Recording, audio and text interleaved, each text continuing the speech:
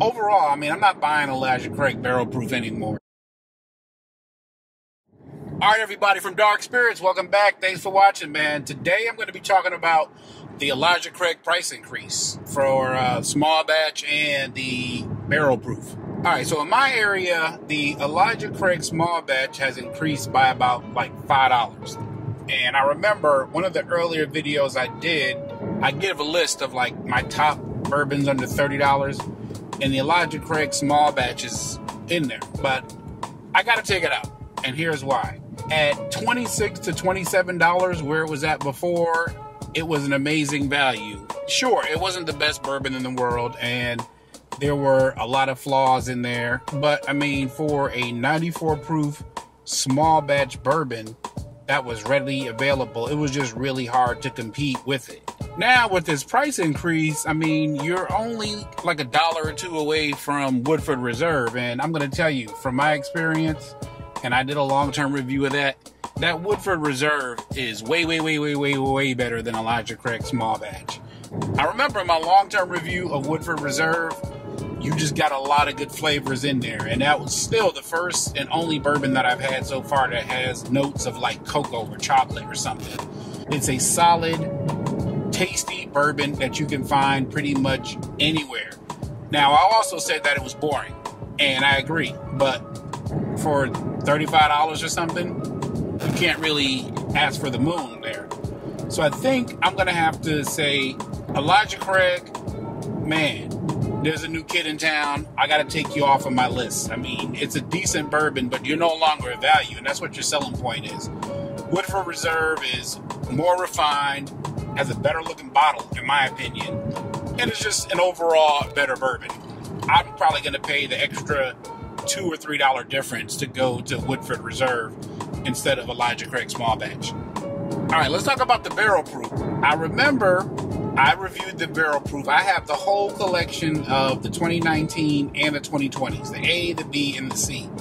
I remember the first Elijah Craig barrel proof I had was the A119, and man, that thing was hot.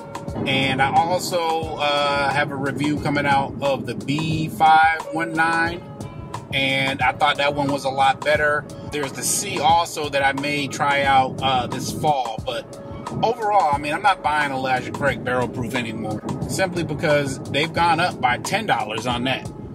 I used to be able to get Elijah Craig for like $59.99 where I live at, which is in a control state.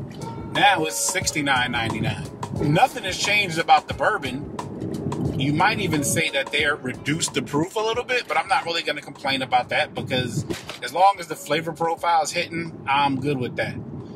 The problem with the Elijah Craig barrel proofs is same thing. Somebody else wants to eat that lunch, and that guy's name is called Jack Daniels. Now, those Jack Daniels single barrel proofs, from what I understand, they used to be bad, but I mean, they're good now. The one that I had, it was good. I would definitely replace any Elijah Craig barrel proof with this Jack Daniels single barrel proof. At the same price point, I'm getting a better looking bottle, in my opinion.